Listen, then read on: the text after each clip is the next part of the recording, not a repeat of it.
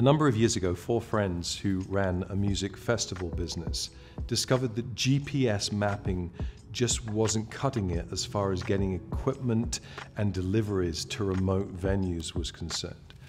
So they came up with something they call What 3 Words.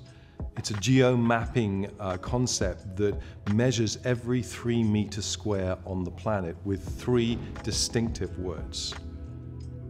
We tend to use this as far as locating individuals, emotionally, psychologically, and philosophically. So whenever I'm doing a coaching session at the very beginning, I will often say, so write down what 3 words locate you. What 3 words fix you in a location right now? How are you feeling?